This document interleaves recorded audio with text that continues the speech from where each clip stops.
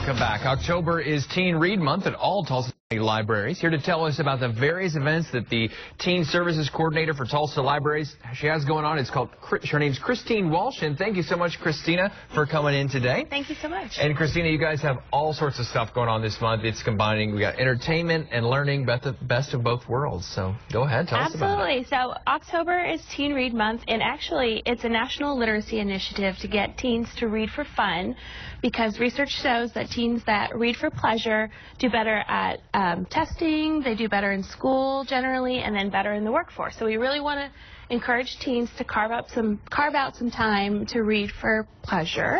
I know it's hard because of schoolwork and extracurriculars, but so that's our big focus this month in October. Yeah, and it's easier than ever now with ebooks. You all have the ebook resource on your app. I've used that before. Yes. It works very well. One of the really popular genres, comics. Comics Plus gives teens access to thousands of different titles, various comic and graphic novels. Kind of tell us how that works.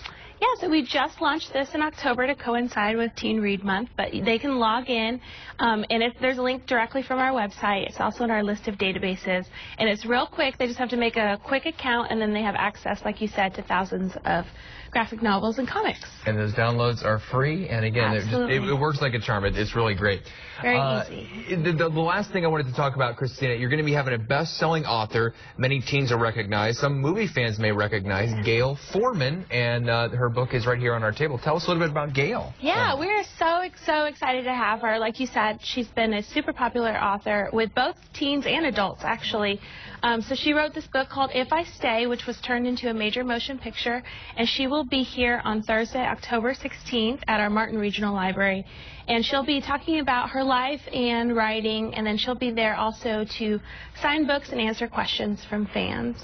And I know you have a book that comes from a movie, or the movie that comes from the book, then that book is always very popular, and I've imagined you guys have a hard time keeping that one on the shelf. We do, but we ordered extra copies when we knew the movie was coming out, so we have plenty of copies for anyone that's interested in reading it. All right. Well, Christina Walsh, thank you so much today. Thank you. And that's just a tiny taste of what all the library has going on for teens this month. For a complete list of events or more details on the two we talked about today, you can go to the links mentioned tab on newson6.com.